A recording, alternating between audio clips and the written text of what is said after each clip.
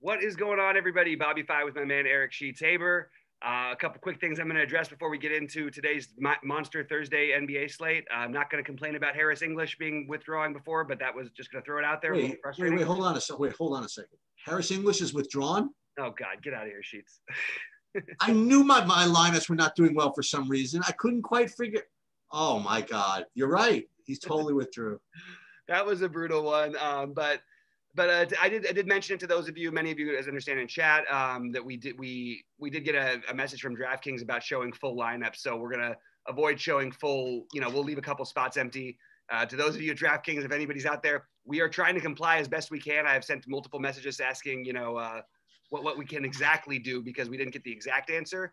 But we have an idea of that's what the other sites are doing. That's what we're going to do for now. Don't worry. Don't worry. It's all good. It's all chilled. Yeah, we're going to provide the stuff. I just want to make sure we're cool with them because I can't risk having my account exactly shut down or suspended. But we do have another thing set up where we're going to have more information for you on our Patreon channel, which I was going to load yesterday, but I didn't feel like doing it until after they got back from DraftKings. So, and I'm also really considering once I tighten it up a little bit. And if we actually get a site, maybe I'll make my spreadsheet like available. That's a great idea. I've heard from a ton of people that they love that. Yeah, maybe I could do it in like a ASP format where you can just look at it as a web page or screw around with it. I don't know. I have to work because I didn't actually. Well, it's so funny. Like I didn't actually develop it. I have an Excel guy who kind of works for me or whatever, just on this project. That this kind of started like one tiny little thing and it's just kind of like grown. So I just want to tighten it up a little bit. So you know what it's like? It's like my accounting thing I showed you with my poker software, where it's a tiny bit buggy, but like it's buggy that I know how to kind of like tweak, get around. But like if I like gave it to somebody else, they wouldn't know how to deal with the issues that come up. But you know what I would say though is that's pretty much true for every system out there. I mean, take up any of these great built randomizers or whatever. I don't know about the Saber system. But not even that. I might even be able to I might just fire this up and just put my, if we get like a site or even the Patreon site, like that's something that definitely like we'd have to charge for. Yeah. So I would like at 6, I would do what I do. Like at noon, I put one of these, total grid up. I do a video on how to read it. And then at 6 o'clock, we go NBA or something like that. Beautiful. And what's cool is that also we'll get to it, but when we get into MLB, this is like the last MLB slate. MLB, I have like a stack doer, you know what I mean, where it rates stacks and things like that. Also that I still haven't, whatever. So yeah, maybe we'll do that. That could be something to do. Absolutely. And in all fairness, we do have a site, guys, but we just haven't put all the stuff on it and we don't have someone to manage it. But once we figure this stuff out, I actually have a couple guys. We'll talk offline about this because I got some ideas. Okay. All right, let's get into it. We got a giant slate. Why don't you pull up your screen and we can talk about game by game? Oh yeah, I thought it's so funny. I thought I was already doing that when I was flexing my spreadsheet and stuff like that. Oh, there it is. Yeah. Okay. So as far as and so this is Jeff, you happy you have an empty lineup here? Okay. So we have a pretty big slate, and there's a lot of.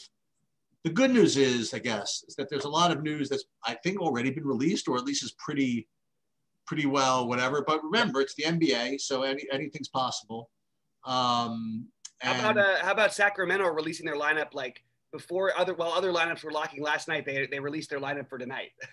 Was that what happened? Yeah, Lou Galton, like 27 hours before the game, he launched his lineup. And guys, just so you know, the coaching thing is still in the offing. I have to figure out the best contest to make it work. You know what I mean? And I just wanted to make it fun. The golfing worked perfectly just because of the timing of it all. Like I would do the same thing. Like I almost did it. I would say, listen, I have a play that I'm totally playing today in the NBA. If anybody can guess between now and then, whatever. But the NBA is so fluid, I could just totally change my mind. You know what I mean? Right. That guy could get ruled out. Someone else could get ruled out making a bad play. You know what I mean? So that's why we'll come up with something. Yeah, let's do it. All right, I've gone through parts of this slate and I still feel a little confused at where I want to go. And I think these are really good slates. Like you asked me yesterday a question that I wanted to quickly elaborate on before we get on. I think I have a much bigger edge when things are in most people's minds up in flux. And I think at the very beginning of the season, we saw that, and it was working really well for me because I was able to project probably a little bit better than other people were, because I was very into the off season. I was just very dialed into that stuff. I've also, I think that what I mean for this is sort of after the All-Star break, you don't want to treat it like it's a new season, but you do want to sort of look at how guys are going to be used. And with this time off, how other people have healed, how people are going to tighten up their rotations in the second half. And I think this will be a telling sign. So I want to try and figure out any way we can sort of leverage that in our favor, if that makes any sense to you guys. And go from there. Sheets, you want to start it off with the first game? And I'm not going to have a whole lot to say about it. So maybe you're going to enlighten me on something. Well, I will say this is when I was kind of screwing around with building some lineups, there was one guy that kind of just filtered in at a price that I needed. Let's just put it that way. And it just kind of reminded me to just bring him up again. Now I don't know if Delon Wright is back yet. He's questionable officially as of this morning. Okay. Because if he isn't, I'm going to suggest to you the same theoretical that you suggested to me. Is there any reason why we are not continuing to play Dennis Smith Jr.? Yeah, he would be without DeLon Wright. I'm with you 100%. Sorry, I didn't mean to. Keep going. Okay. That was the only thing I would say. I mean, he had one bum game, but big deal. Yeah, and it was a back-to-back, and maybe the New York thing had an opposite effect on him. He whatever, it's just basketball. A little more timid, yeah. But I would be willing to go back to him, even with Jeremy Grant back, even with the other guys back. I do think that this is a guy you're going to hear me mention a number of times off and on. I actually wonder if Devontae Graham being back helps Gordon Hayward, because Lonzo's actually not a ball stopper like the way people sort of pictured he was going to be. He's actually been really good at moving the ball around, but they seem to run more through Hayward, I should say, Hayward and Graham when they're both on the court. So I'm just sort of interested to see, and I haven't done all my research on how they've done off and on. So I don't have all that right in front of me, but I think Gordon Hayward either way at 7,500 has certainly flashed the upside to be in play. But on this slate, I don't think we're going to be wanting to target a ton here. He and Grant are the only guys I have, and I don't feel good about either of them. If we have that is unless we have officially DeLon Wright out, of course. Yeah, and there was another guy who no, not really. I was going to say Svi again, but no. And DraftKings especially, I don't really have anything from this game at all. Honestly. Yeah, it's pretty tough on DraftKings. How about the next one? Because which is, by the way, I love that. I love when the first game is a game we can sort of go, okay, we don't need to do this. You know what I mean? Because there's always something that comes up, and I know it's going to be probably less of that because it's right after the All-Star break. Knock on wood. But it is nice when the first game we can just sort of wait the extra, at least for me, wait the extra half hour and figure it out if there's anything else that we're wondering about. Yeah, I have to say that I wasn't particularly drawn to much on the in the Brooklyn-Boston game, except for I actually like Harden here.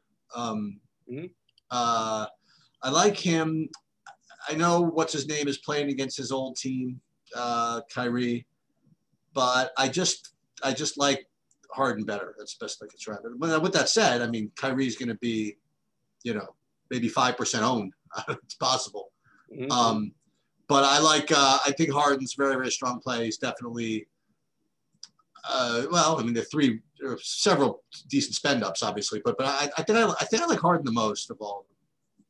Yeah, Harden probably deserves credit for playing like some of the best basketball he's ever played in his life, and extremely efficient. And I mean, I think it'll be this way even when KD comes back, because he can sort of fit into whatever piece you need him. It really does feel like Harden's team, which is kind of odd. I think the Kyrie is a look. I did it on Christmas Day. Kyrie, for some reason, was like 8% owned on that slate against Boston, and that was just when it was him and KD instead of him and Harden. But it was in Boston. I gave him a little bit of an extra boost for that. If there's guys who are going to try and put it on their former teams, and he's done it a number of times in the past, including against former teammates, I would have no problem going right back to Kyrie in this kind of a spot. Looking for, the problem is at his price now, it was easier when he's like 9K because, you get that 50, you feel good about it. At 9.6, it's like 50 doesn't feel so great. But I do think there's 60 plus upside. He put 61.5 on them earlier this season.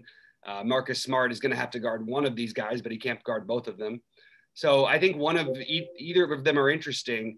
I think that Harden is just, quite frankly, too cheap. Like, he doesn't make sense as an 11K player. He looks like he's in this current format.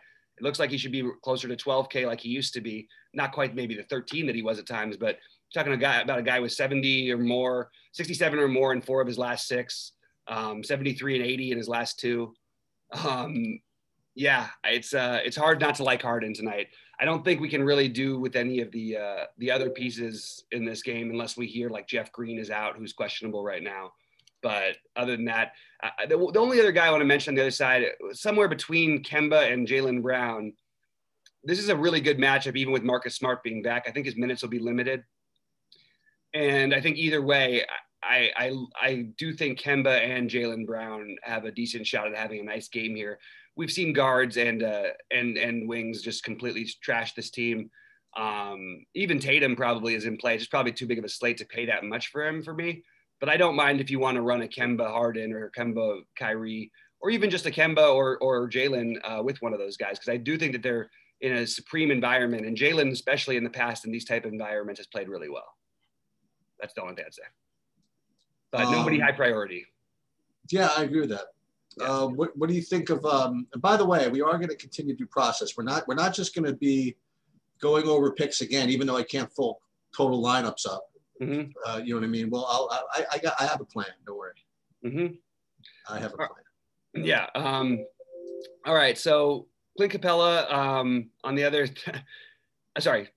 I guess I'll start it off since I just jumped right to it. I really like Clint Capella today.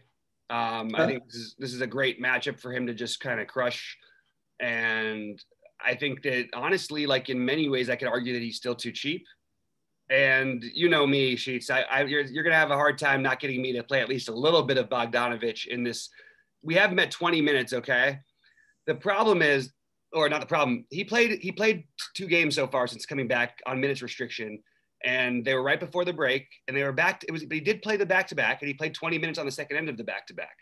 Now, going forward, you'd assume his role would be more in the 26 to 30-minute range, especially with how this team has struggled, maybe even a little bit higher. Because before when he was playing, they had DeAndre Hunter, so they're actually one of their best bodies down from where he was at before. Now, they do have Gallinari and all these other guys, but I do think Bogdanovic at 3.5, I mean, I think it's worth taking some shots here. I really do. And the guy who no one's going to play, I sort of like a lot of these guys. I'm sort of surprised, actually. I think that on these large field tournaments, maybe not even just large field, but John Collins gets there like in a massive way too often for me not to be interested in him at 7K. Now, I know he misses a lot too, but the upside is there. I like to try and pick on Toronto, especially when Van Vliet and Siakam out. It's gonna make their defense even worse. So I do want some Atlanta pieces because I have some interest on the other side. Do you want to take Toronto, and then I guess I'll just finish with Toronto. Yeah, do it. Yeah, Stanley Johnson is going to show up as being a great value everywhere, especially if Terrence Davis is out. But even if not, I mean, he might play like 36 minutes if Terrence Davis is out. It's Stanley Johnson. I don't know what else to say. If Terrence Davis is out, it's going to be hard not to see him as some pretty serious value. But I don't know. I don't feel like anybody over here is like a lock or awesome, except for I think Lowry's going to be really popular, and it's a great matchup. And I think he probably gets somewhere near there, but it's 8,600. It's not the same exact as always. If Terrence Davis does play, I actually like Terrence Davis. And in the one way to, the other way of fading Lowry, how else do they get there? Maybe they get there through Boucher and Norman Powell, but maybe those guys don't do quite enough to make them great tournament plays. So I'm sort of iffy on the Toronto guys as of right now. I think I kind of want to see what happens with Terrence Davis. All right, so I'm a little annoyed. We'll get there in a second of why I'm a little annoyed, but okay. I have of my top 10 or so values, 3 of them, 4 of them are from this game. And one of them you mentioned, Bogdanovic, actually. he's up there for me. And you know, we've seen a ceiling, you know, over the last 5 years, however long we've been watching him. And you know, obviously minutes might be tough to come by, but you know, if he gets hot, he'll get them. You know, so I definitely like him. I don't know whether you either glossed over him or forgot him. That's why you didn't say it. But like my number one value on the slate, you didn't even mention at all. So I would just say, and for me, it's DeAndre Bembry. Well, yeah, all of this is Terrence Davis related to me, so I sort of have him in the same range, I guess. Okay, so for me, DeAndre Bembry is the best play, and doesn't hurt. He's going to play in Atlanta. We used to play for. Yep. So that's where I'm at. I do feel that one of those guys is gonna get 10x. You know, between Bembry, Johnson, or Terrence Davis. You know what I mean? Like if he plays, I think one of those guys. I don't know what Terrence Davis' price, but let's put it another way. I think that one of them gets 35 points, fantasy points. Mm-hmm. What is Terrence Davis' price? Terrence Davis is 4,300.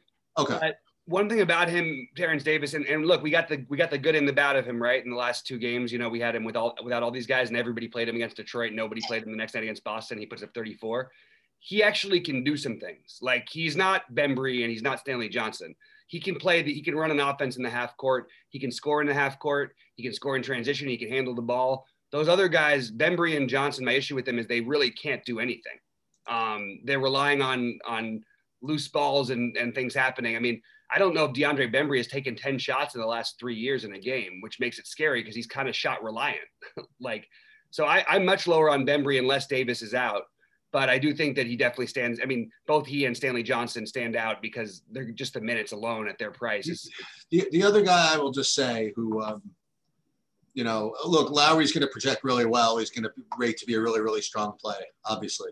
But a guy who just never seems to project for the big ceiling, but always throws it out there when these guys are out is Norman Powell. I mean, always. Mm-hmm. I mean, like, and I'm looking across the board. Every place I look has like a 35 projection pretty much, somewhere between 34 and 37. Mm-hmm. And I think every single time that he's in the spot, he gets 50. I mean, like, I'm just guessing that, you know, I don't know. Maybe I should just play him and not worry about it.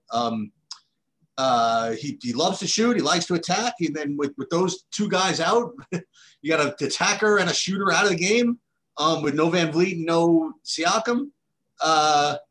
I don't know, man. Maybe we're just, I would say overthinking it. I guess underthinking it because everybody's projecting him for 35. I can't see him scoring less than 35 points like ever. I kind of agree with you, by the way. And they're playing Atlanta. I don't even care. I didn't even think of that. You know what I mean? Yeah. Not to mention that they're playing Atlanta. Yeah, and one thing about Powell that you really touched on, look, even when everybody was playing, when Siakam and Van Vliet were playing, he was getting up between 13 and 19 shots every game. That was with them, and without them, he's put up 20 and 17 in the last 2 games without them. I'm on board. I think he's actually going to have some ownership too. But yeah, you do want these guys. I guess for me, I'm just sort of I'm in a hold mode only because of the Terrence Davis. Like I got very sold that Buddy Hield was going to be out the last game before the break. I don't know if you remember. Ooh, I remember that. Game. And because literally everybody, we were speculating it was a late day thing. Why would you play him before the All-Star break like this? You're not playing for anything, all this stuff. And then all of a sudden he's in and it sort of threw all my lineups up in the air. But this is an early game, so we'll know at least. But Terrence Davis, we hope we know.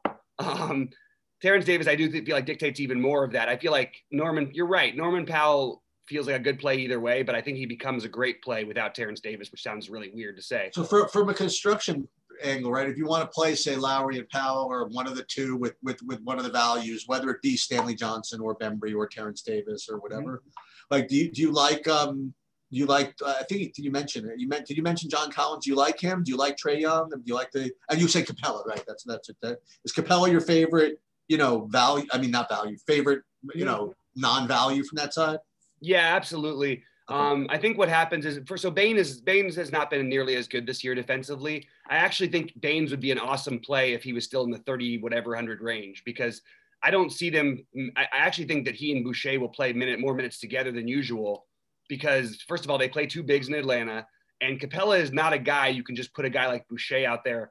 He'll get just torched. I mean, Capella will end up again with 20 plus rebounds if that happens. It's just no question about it, unless he's in foul trouble, I guess. But so either way, whatever ends up happening, I just think Capella, it's a great rebounding matchup. The pace should be good. Capella should be able to, catch a few of those lobs for dunks. And I just see it feels very much like one of those 20 and 15 and like six, 3 to 6 blocks. Toronto has also been sloppy without Van Vliet and Siakam. So there's just a lot of upside for Capella in this matchup. And I'm really interested in him at 7,900. He's been really good to us. And one thing we love about Capella that we know is his ceiling is basically as high as these other guys who are 10K. He may not get there quite as often, but he definitely has it in him. We've seen the 70 fantasy point games from him. So the Trae Young thing is, okay, we can pick. So there's a lot of things I've been looking at with Trae in this off thing, because I've got a lot of cousins that think Trae is awesome and a lot of cousins who think Trae is the worst player ever, sort of not quite, that, but sort of like I do. And one thing about Trae this year is he's really not shooting the ball that much, especially from three, which is weird. It's strange to me, actually. Like, I mean, he's shooting enough of them, but you'd think he'd be in double digits, like the Stephs, like the Lillards, those guys. He's really not taking as many of them, and for good reason. He's not everybody thinks he's a great shooter. Look at the percentages. They'll sort of beg to differ. Some people will say it's volume, but then you look at the volume and it's actually less than these other guys. Anyway, long story short, it is a good matchup for him. I don't see myself not trying to find the extra bit to get to Harden over him. Just speaking of the games we talked about so far, but I think Collins and Capella offer enough upside elsewhere, and probably even Herter, who's going to be completely overlooked. And is probably a pretty safe bet for 30 plus fantasy points tonight, or 30-ish fantasy points, depending on how they use Bogdanovich. This is a good game to target. Maybe I can revisit this one, and we can revisit this a little later when we have the Davis news. Okay, so for Orlando, Miami, Bam is out. And my first comment about Bam being out is oh my goodness, what is Vooch going to do to this team? Because the other guy, by the way, who cannot guard the bigs is Precious. Even if like they try to throw him in there, like whenever he's not a center. What's that? I agree. He's not a center. That's why he's like a small forward. Yeah. So I don't know what Miami's going to do. Probably just say, you know what, make just the good news is there's no Fournier for Orlando. There's no, I guess still no Aaron Gordon, I presume. We might have Aaron Gordon back. Oh, really?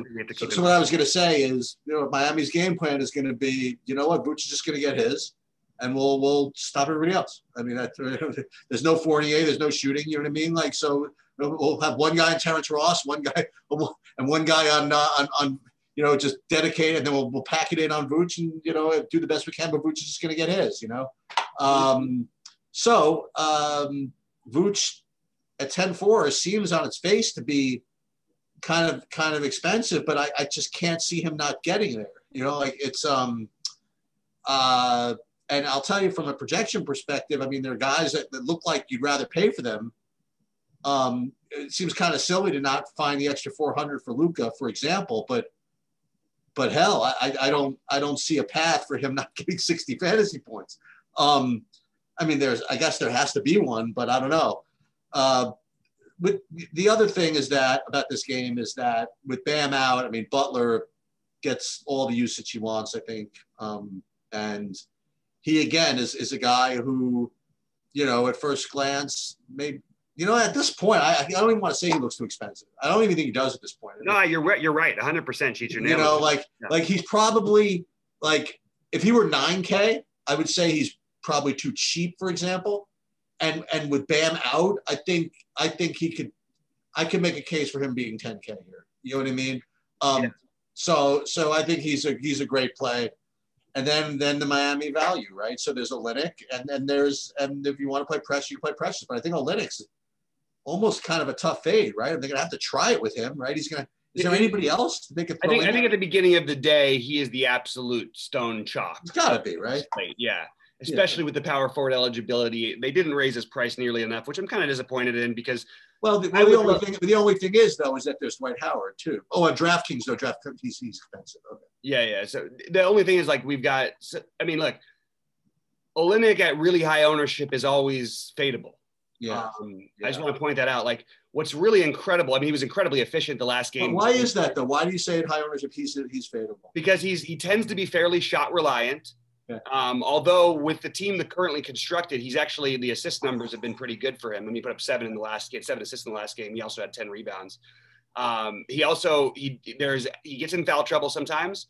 He gets played off of the court, which even though we don't think Precious can guard him, we see Miami do things where they'll play Precious on him and then just do the immediate double because they have the most switchable rotating defenders of any team in the NBA, possibly when they're healthy. I mean, when Iguodala's in the game. Actually, maybe not so much constructed. A lot of that has to do with Bam too. But they could do different things like that. I do think that he's an awesome play. I'm looking for any reason to fade a guy who might be massive, like 40, 50% chalk. I don't know if he'll really end up that high, but it might be on an 11 game slate that's pretty loaded. So I agree though. But Olynyk is what you first looking at. I'm definitely going to play some Precious anyway. I understand that the price and that he's only center eligible. I still believe in this kid. I think there's extra minutes for him to go. And I think there is some blowout risk here, which I think that could, those 18 minutes of Precious or 20 minutes of his might turn into 24, 26. And he is already, and he's going to be for his whole career, an excellent fantasy point producer per minute. I agree with everything you said about Jimmy Butler. I don't know that I'm going to end up playing him tonight, even with all that. This is not like they've been bad against guards in Orlando, but it's just not like going to be this up-paced game that I'm trying to target on this slate. I love your Vooch call though. Like, really, what is it? Like, Vooch is another one. I'm guessing you have him projected under 50 fantasy points, right? Why is he projected under 50 fantasy points? Every game outside of the game against Capella, which I can totally forgive because that's against Capella. He put up 48 in that one, by the way. It wasn't like he was terrible. But then they had Brooklyn, who beat them by like 1 million. So he only played 31 minutes, lost at least 5 or 6 of his minutes in that game, put up only 47 in that one. In Detroit, another blowout, 41.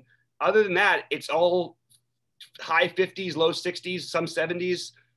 I mean, you're talking about you need like a blowout in order for Vooch not to get there at 55. Now, is he a better play than Harden? Probably not. Is he going to be low owned? Hell yeah. You're going to get like 2 to 3% probably on Vooch. I don't think anybody's planning on playing Vooch right now. If Aaron Gordon gets announced out, maybe it gets up to like 5%. It's just not the way people are going to build. So I love that call. And then on the Miami side, other than Olynyk, I'm going to, like I said, I'm going to play some Precious and probably leave the other guys out of it. But I do think there is a path for a big game from Dragic or Hero or even none here. I just feel like with all of them, it kind of feels guessy to try and pick which one. I don't see any one of them having a decisively better matchup than anyone else. So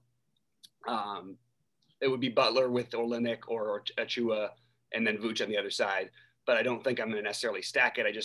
I do like Butler for what it's worth. I just don't know if he's the optimal play on this biggest slate, because even at 50 fantasy points, it's not like 50 at 9.5 gets me all excited, because I expect Kyrie to be there too. He and Kyrie is an interesting debate between the two of them, actually. I think they're both pretty close. Okay, you want to move on? Yeah, let's do it. Your Knickerbockers. Yeah, so Knicks against Milwaukee. I just want to let you guys know that it wasn't this year, but last year.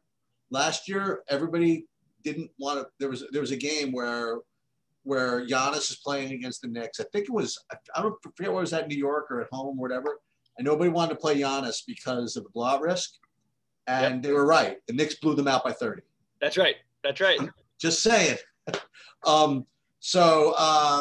This is actually kind of thematic for me, this first game. Thematic in that there are 3 guys that I am expecting to have poorer games. One is Giannis, one is Curry, and one is Lillard.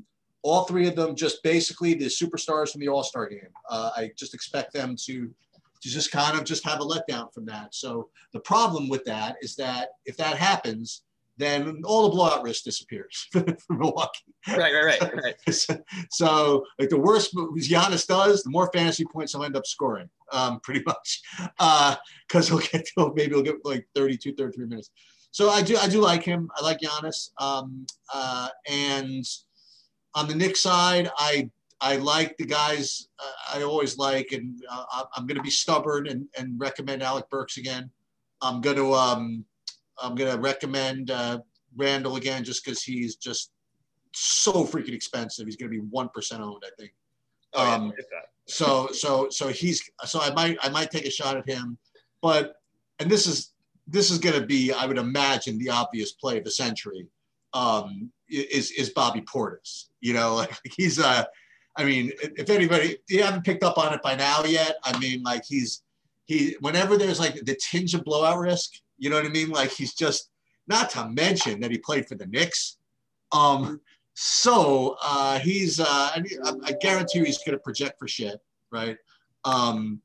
Yeah, I don't even have him like the top half of my projections. I can't even scroll down to find him. But I think you just have to have some shares in him, as the kids like to say. So Portis, Randall at 0%, and Giannis is fine by me. Yeah, so I can always get behind any Bobby Portis on every single night. I just think like if you're playing massive amounts of lineups, almost every game I could find a reason to say you have to have 10% Portis, because look, he may not get there 4 games in a row, but when he does, he like 9 or 10Xs and he's minimum owned, or he's 7Xs and he's minimum, whatever. He's never going to be owned in this spot. I kind of like that idea. But I don't agree with you about Giannis. I'm not going to say about Curry, but I think actually Curry maybe somewhat too. But Giannis, so my impression of Giannis as a basketball player, I think he's more Shaq and Westbrook mentality. Like he plays like Westbrook with Westbrook's mentality, and he has the abilities to score in the paint like Shaq does. I think that when he gets something going, and I think he's tired of all of it. They tried all these new things. They've been almost intentionally bad trying to get their rotations down, okay, trying to figure out how to become a better team and all this stuff. I think they're done with it now with the way they've played. And I think it's back to Giannis time. He was an 18 to 1, which you'll never see in history to win the MVP at the All-Star break. And I think he's already 15 to 1 or 14 to 1. He's already going back in the direction because he won the MVP at the All-Star game. I really think that he's going to have a monster second half this year. And I think they're still figuring some things out, but it's hard for me not to. That's what the hard part about Vooch for me is I would rather get up there to play Giannis. It's not the perfect matchup. And I prefer Harden over him, but it's really close between the two, maybe because guard is stronger. You could argue for Giannis. It is obviously not the greatest matchup, but that doesn't really matter to Giannis anyway. Anytime these guys are below like 11-5 or there's not great plays in the 8 and 9K range that I feel are obvious, I'm going to have interest. So definitely Giannis high on the list for me. And other than that, though, I agree on most slates with Burks and all that stuff. I'd take some shots there, but I just don't think I can play anybody on the Knicks in this environment today on this slate, I guess. Brook Lopez is going to stand out from a projection standpoint. And I think it's iffy. I think that there's probably the wrong slate, probably not enough upside, but it is really cheap. So if you're desperate, Brook Lopez at 4.4 is probably not the worst idea. But I sort of like the idea of going with Portis if you're not playing Giannis and hoping for the blowout. Okay, you want to move on? Yeah, let's go to the next one. So this next game, it rates to be one of the games, right? These guys that are showing up for me as good plays are very surprising to me. So you're gonna have to kind of walk me through this. If I asked you like really the top 2 values on my board, the first one was DeAndre Bembry. The second one, I don't think that maybe you could get it now, but I think when we went to sleep last. What's that? Jake Layman? Yeah. Yeah. I mean, I didn't even know he was still playing. He's actually played pretty well this year. Yeah. And then I saw actually there was some tweet or something, and there was someone reaching out to Jake Layman, one of the DFS people or something, just begging him to do something. I don't know what it is. There's something going on there. And then after that, then there's just so you know, there was Bembry, then Layman, and then Jalen Noel. I guess. And then I have a guy who, this is a little skewed because only one projection source likes him a lot more than the others. So I have to do a little more research in it. But for whatever reason, I got to do a little more homework on Josh Hart, because I'm currently getting drawn to him, but it's being slanted by a couple of different things. So I have to kind of look at this a little more. Those are the three guys from the game that immediately stand out for me. Are those three, and then I mean, I don't know who's out or anything like that, because then I'm seeing a little bit of Nickeil Alexander-Walker maybe. I don't know what's going on. So what about like the better players? I mean, like, do we like the normal guys? Do we like Cat at 10K? I mean, I can be down with that. You know what I mean? Like, again, same concept as now again, the matchup isn't great, but you know, not the same logic, but you know, if I'm going to overpay for Vooch, there's no way that Vooch gets outscored by Cat though. I don't know. So Cat is playable for me, and then Brandon Ingram, I suppose, on FanDuel, but also maybe on DraftKings. I don't know what's going on with this game. Yeah, it's a tough one. I actually think that Cat could outscore Vooch, and Okay. even though it's a tough matchup, it's the pace and everything, and the lack of defense should allow him to have a big game here. So I actually do have Cat as a guy on my list. And I actually, you know, before you made the good Vooch argument, I think that I wasn't thinking about it exactly, but I do think Vooch is a really strong. I think Vooch is like a probably a better play, but I think they're pretty close. Anthony Edwards, I just want to point out the number of shots you love to see as a DFS player. There's a lot of people out there talking about how good he is. I think Anthony Edwards is awful, just really awful. He's one of the best athletes I've ever seen. He really is incredible athletically. He'll have the best dunks of the year. But the guy hates basketball. He doesn't hate it. He said, any guy who says as he's coming into the league and doing his rookie thing, somehow you draft a kid number one who says, I don't love basketball. I don't understand that, especially if he's not a big man. Anyway, Anthony Edwards, though, should be in play because the number of shots alone, like he just has to get anywhere near 40%, and you might be printing money with this guy. He could put up 50 fantasy points if he shoots 45% or 43% or whatever. So I actually kind of like Anthony Edwards, and I think Cat frees him up. I think they're still trying to get his shots up even with Cat in there. All of these other guys are iffy for me. I do think Jake Layman would be the one I have the most interest in. Jalen Noel, Jaden McDaniels have both been getting minutes also. McDaniels will be the unowned one, but the minutes are trending in the right direction. Vanderbilt, we know, is the high producer, but his minutes are never ever there except for one random time against Chicago recently. They played him 34 minutes, and there's no real rhyme or reason to what they're doing with him. This team just feels totally disorganized and out of it. I'm trying to figure out how to take advantage. I don't know why Rubio's projecting quite as well as he is. I understand he had a good game right before the break, but it's literally like the only time he's really been getting there lately. So I'm mostly just looking at Layman and deciding between Noel, McDaniels as other value, and then Anthony Edwards would be my next pick, followed by Towns and Rubio. But I do like this game, so I might get a full-on game stack and play two of those guys. I don't think you'd want to play necessarily – well, you could probably play Towns and Edwards in the same lineup, but I think you'd probably rather do a Rubio with one of those guys potentially. Well, talk to me about Rubio, because Rubio is popping as an incredible value. Yeah, it's a little over the top. I think it's because the backup point guard is out. What's his name? The Jaden and Jalen's on this team, and why can't I think of his name right now? I've gotta get it here. I'll do it right now. It's Jordan McLaughlin. Jaden, Jordan, and Jalen. It's just too many, and then Jake Layman. It's just there's a lot of things going on with these names that are confusing on Minnesota. So him being out is gonna make Rubio pop, but I'm not so sure that they don't just find other minutes for Edwards. Actually, I mean, who else can play point guard on their team? Like, they really don't have they have a ton of bodies. They just don't have anyone else who's actually a point guard. So that, I guess you make Jalen Noel that guy. Yeah, I mean, that's why he's popping. But Jalen Noel might be the better play because you just get the huge discount. So somewhere between those two guys, I think I still prefer Layman if I'm going to play Rubio. But if I'm not going to play Rubio, maybe Noel is just the better value. Unfortunately, if Layman doesn't start, would you play him? I don't think he would start. He started the last game. Did he start the last game? Yeah. That's what I was just poking around to see where these. Why did he start? So he started, and who did they sit the last game? Vanderbilt? No. This was the starting lineup. It was Cat, Rubio, Edwards, Lehman, and Vanderbilt. Oh, okay. McDaniels sat, if that means anything.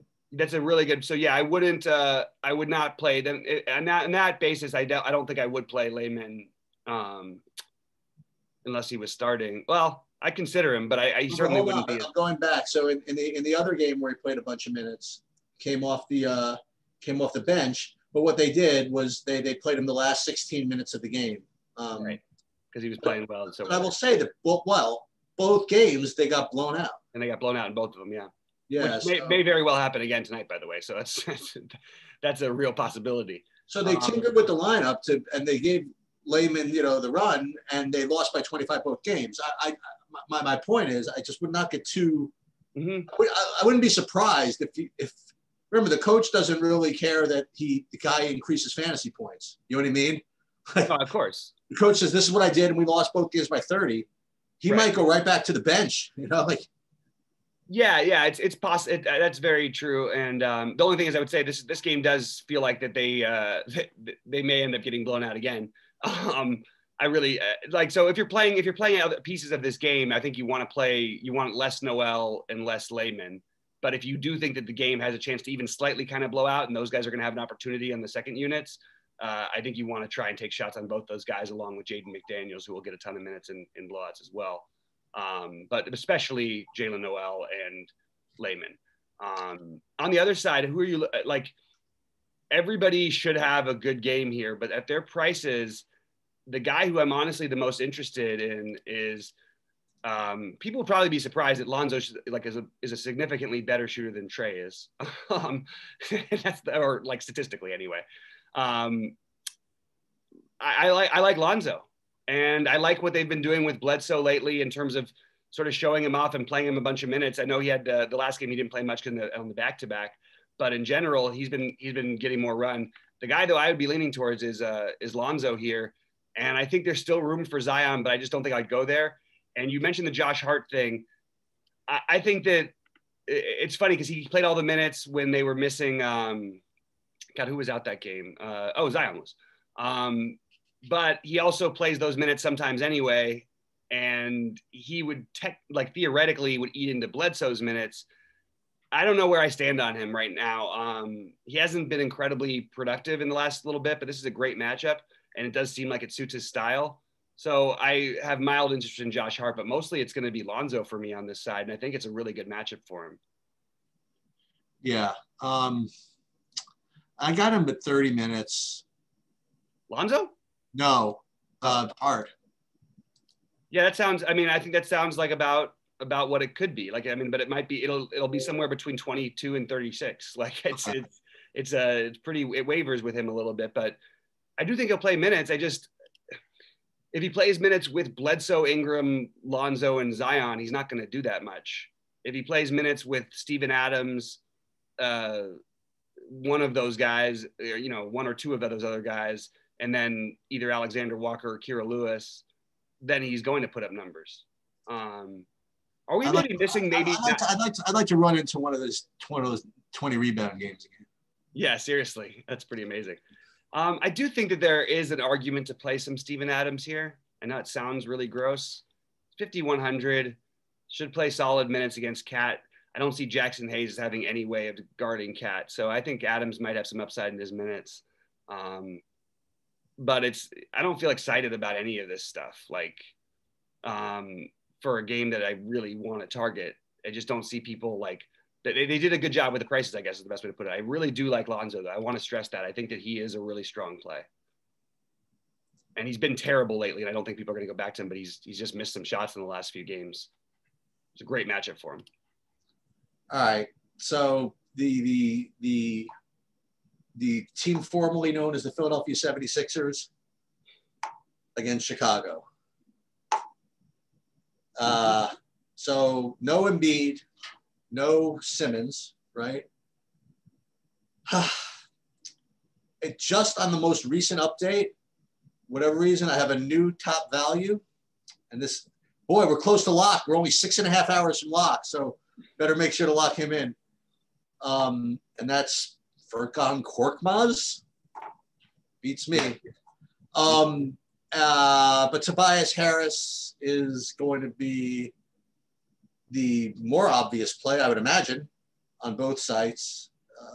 I think more so on FanDuel, but even still on DraftKings. And then also, I imagine on FanDuel, Shake Milton's still 4K, right? So not Shake Milton, Seth Curry, but also Shake Milton, I imagine. Yeah. And Dwight Howard is still probably 4K or below, probably 3,800, right, on FanDuel. 5,300, even on DraftKings, not the worst. Is Dwight Howard going to end up being a decent pivot off of Olynyk after all that, or no? Yeah, but I think he's going to be popular too. Yeah, probably. Seth Curry over here too. So Milton, Curry, Korkmaz. I mean, I think you really are supposed to do this, right? You're supposed to play a bunch of these guys and run it back with Levine. No, that would be my obvious way of looking at it. And of course, you know, Levine doesn't project all that great. But you know what? I mean, do you really think that they these projections assume that the two best defenders were out on Philly? You know, I don't know. So it feels a little low. I agree. I kind of agree that it feels a little bit like they should be a little higher. I mean, this is Levine gets to the rim and Philly's rim protection is gone, right? And Simmons contests out his threes, and he's go. I don't know. It seems like Levine can have a really, really good game here at a ridiculous price, but whatever. I mean, if you get all these Philly guys home, you know, and then you get it's weird. Now I'm worried about Philly keeping it close, right? I don't know. This seems like kind of a classic DFS situation, right? You play Levine, even though his price kind of sucks, with all the value from Philly, and just hope it just goes. No. Yeah, I think it's okay. The Levine part. That's so exciting. All right. I mean, no, but I like it though. I mean, I love Levine in general, you know that, and I think that it's just comparing him with the other guys in this price range, the Butlers and all those guys, whatnot. It's not like they're and Markkanen is supposed to be back for what it's worth tonight. So what's his price? You under 5K somehow? 6,400. He's not cheap, and he's probably going to be limited. Look, Korkmaz should get the minutes. He's cheap. I think that I just will say the same thing. Yeah, you need to rely on him getting there other ways. Seth Curry similarly, but I do think there's more shots to go around for Seth Curry. So I would, feel a little more comfortable. I know it's 5,200 is a different price thing, but I do think Seth Curry is a very reasonable play at 52. Tobias is going to be probably the chalkiest of the bunch. And for me, it's not even close, but right now I have Shake Milton as astronomically, like almost how do you not play him on both sites? I think you could be looking at 40 plus easily, and it's a great matchup. The usage has got to flow through someone. He's a creative, good guard who the Bulls struggle with. They're going to need scoring. Unless they're going to play Maxey a bunch of minutes, that's the way he doesn't get there. I really feel like it's going to be hard. Like, are they really going to run a Curry, Korkmaz, Harris, Howard? Why? Without Milton in the starting lineup, like get a guy who can actually create. Like they don't have any creators, including Tobias Harris, who can create for himself, but not for his teammates. And I don't know. Personally, I don't see how Shake Milton doesn't get there without Maxey or one of the other, guards doing something. I don't really know how that's going to work because Curry's not a creator. Korkmaz is not really a creator. So I really like Shake. I do also like the other guys I mentioned, but I think I would, I'll end up with more Curry probably than Korkmaz. I want to make sure Korkmaz is in the starting lineup before I do anything. And then one thing I keep in mind with Dwight Howard, you don't need to necessarily play huge against the Bulls, even though I like Wendell Carter in general. So it could easily turn into Dwight Howard, could turn into Tony Bradley, and more likely, I think Mike Scott might get a ton of run here, potentially. So they have bigs. I'm looking for creators because they don't have any creators without Simmons and Embiid. So Mike Scott is not the most exciting guy, but he'll at least shoot and score. And I mean, the two creators on this team are Maxey and Shake. And I'm a little surprised that no one's projecting Maxey for any minutes today. I could see Maxey getting 20 plus minutes, and at 3,300, he would obviously be firmly in play if he does. So okay, I'll tell you what. So this is what I'm kind of mad at right now. So I don't know whether it's the monkey knife fight or the prize picks or the what was the other new one, the house advantage or whatever it is. I don't know which of these I actually just says, okay, this is a projection. You have to get more or less than this projection. You know what I mean? Like a fantasy points projection. But I will say this, that if all these sites are going to put these median projections up, I'll tell you what I'll do. If anybody's out there listening to any of the big sites, and you guys all know who you are, who I follow. If you want to tell me that, so I see a median projection across the industry of Zach LaVine against Philadelphia with no Embiid and no Simmons at 44 fantasy points. Okay. Yeah. So, and then if you let's have some fun. You want to add the 35 points that Norman Powell's going to get apparently against Atlanta with no other guys in Toronto in. So you add those two together and you get 79. I'll tell you what I'll do. I'll bump the combination of the two of them to 80. I'll give you 6-5 odds, and I'll be more than happy to take your action. If you want to put a median projection out there like that, I mean, that's ridiculous. I mean, I don't know. That's what I don't know what to tell you. I totally agree with you, actually. The only thing that was worrying me is the marketing being back a little bit for sure. But I mean, we're not talking about whether he gets healing or whatever. But just how do you project that? I mean, given the matchup and given whatever, I don't know. Mm-hmm. No, I'm with you. I actually think it makes a lot of sense what you're saying. I agree more about Powell, but I do agree about LaVine too. Like, I think that's a good point. And Otto Porter is also potentially projected to play, but he might get bought out, I'm hearing. So that's right? Screw with the projections a little bit. So the projections will probably be better for LaVine by 2 hours from now. And that's not even to say that LaVine's a good value, because he's still a fortune. You know what I mean? I'm just saying the 44 is a little bit egregious. What can I tell you? Agreed, 100%. Egregious. All right. Egregious but they're all like that. Like, look at Vooch too. You know what I mean? Like, I actually don't think Vooch is as crazy. Well, yeah, it is. I'm sorry. If it's under 50, it's crazy, and that makes it crazy. Yeah. Sorry, it is crazy. All right. So Dallas, OKC. Yep. Back to back for Dallas means we likely don't get Kristaps. That sucks. I wanted to play him. Man, how about last night though? I mean, okay. Oh, I didn't even tell you what happened last night, Sheets. So I finished 18th in the big one on FanDuel with my one lineup, and I finished 18th with Trey Lyles in my lineup with 2 fantasy points. They did not play Trey Lyles in the first half for the first time after they announced Aldridge out for good, and they don't play Trey Lyles at all. Oddly, Trey Lyles, who was like unowned in the smaller stuff on FanDuel, was like 24% in the big buy-in. But I ended up 18th with you know what I did? I played the 2% owned starter. The only way you get a 2% owned starter on a 2-game slate, Garrison Matthews, who got into foul trouble early, but ended up with 15 fantasy points, which was perfect because it allowed me to differentiate my lineup and get all the guys in. So it was kind of would have been fun sweat had Popovich remembered that Trey Lyles was on the team in the first half.